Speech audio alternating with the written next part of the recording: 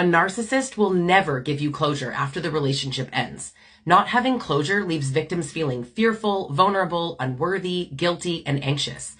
My name is Lisa, and I'm a relationship coach who specializes in abuse education and recovery. So here are 8 ways that you can give yourself closure, and I've added a bonus way at the end that you have to hear. Number 1, acknowledge that it was abuse and realize that it was not your fault. Number 2, allow yourself space to grieve and to feel sadness, anger, confusion. Number 3, seek support through friends, family, support groups, or informed therapists or coaches. Number 4, set a boundary and go no contact. If you're co-parenting, go essential contact only. Number 5, you can journal using a blank notebook and write down your experience, or use a guided journal like the Trauma Bond Recovery Journal. Number 6, focus on the present by letting go of the potential of the relationship and who you thought they were. Number 7, forgive yourself for your perceived mistakes.